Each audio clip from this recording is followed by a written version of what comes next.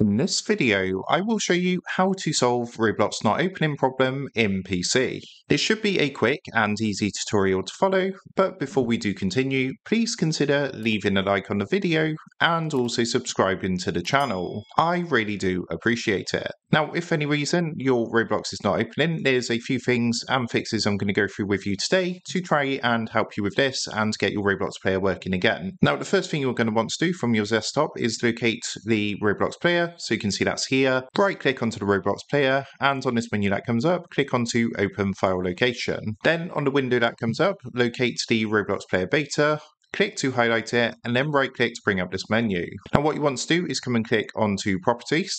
What that's going to do is open up a small window like this, and if you come up to the top, you want to click onto Compatibility. There's a couple of things you're going to want to change in here. The first is Compatibility Mode. So you want to tick this to run this program in Compatibility Mode, and make sure this is selected to Windows 8. Then come down to the Settings section, and tick the box to run this program as an administrator, and also the box which says Disable Full Screen Optimizations. Once that's done, click Apply and OK, and then what you want to do is right click again onto the Roblox player beta, and on this menu that comes up, click to Run as Administrator. Now, if that didn't work for you, then the next thing you're going to want to try is if you come back to your desktop, and what you want to do is come down to your taskbar at the bottom, click onto Windows Start icon, and open up your settings. If you don't see your settings in your pinned apps, come up to the search box at the top, type Settings, and open up Settings underneath Best Match. Once your settings window has opened up, what you want to do is come across to the menu on the left hand side and click onto Apps. Then what you want to do is click onto Installed Apps at the top, and what you can do is use the search box at the top and search for Roblox. Now what you want to do at this point is uninstall all instances of Roblox. So if you've got the studio and the player and things like that installed, you just want to come over and click the three dots for each one and click onto Uninstall. Once you've done that, go ahead and close this down, and then what you want to do is come back down to the taskbar, and in the search box you want to go ahead and type Run, and then open up Run underneath Best Match. Now in the Run box that comes up in the bottom left hand corner, you want to type the following, which is a % symbol followed by local app data, or one word, and then another % symbol. Once you've done that, click OK, and what that's going to do is open up a window like this. In this window, what you're going to want to do is search for the Roblox folder. So this is in alphabetical order, so if you just come down to R, you should see a folder called Roblox.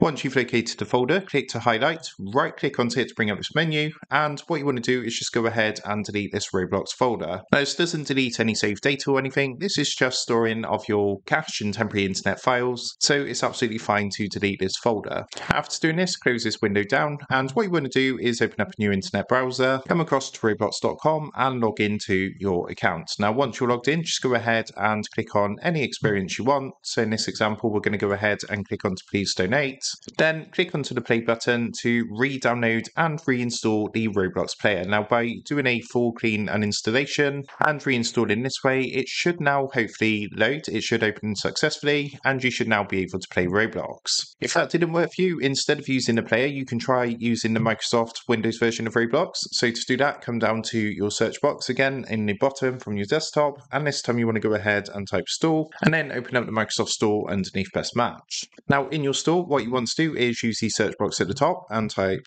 Roblox, and then we're just going to search for Roblox.